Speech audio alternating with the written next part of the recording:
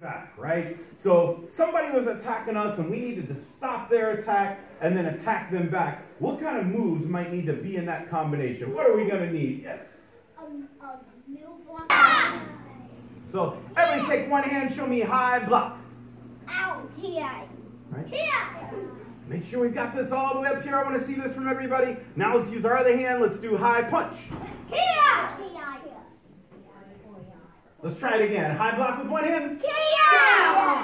High punch with the other hand. Here. All right, now I heard people ki-ing on both moves. Which one are we actually going to ki on?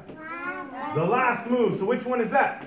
The punch. The punch, right? So we're going to block with one hand, and then we're going to punch and ki with the other hand. Everybody got it? Yes. Let's see if we can do it. This one's a little bit trickier because each hand's doing something different. It's not just two of the same move this time. Let's see if we've got it. Ready? One. High block. High punch.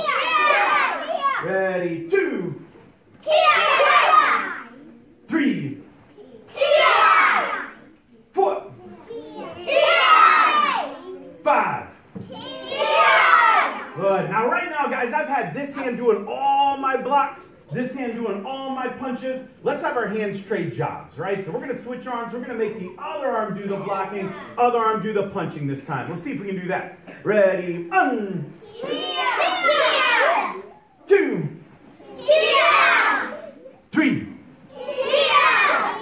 4. Here. 5. Here. Make sure you guys have got lots of space. Make sure you're not stepping on each other's feet. You should have tons of room, lots of room. All right, guys, let's bring it down a little bit.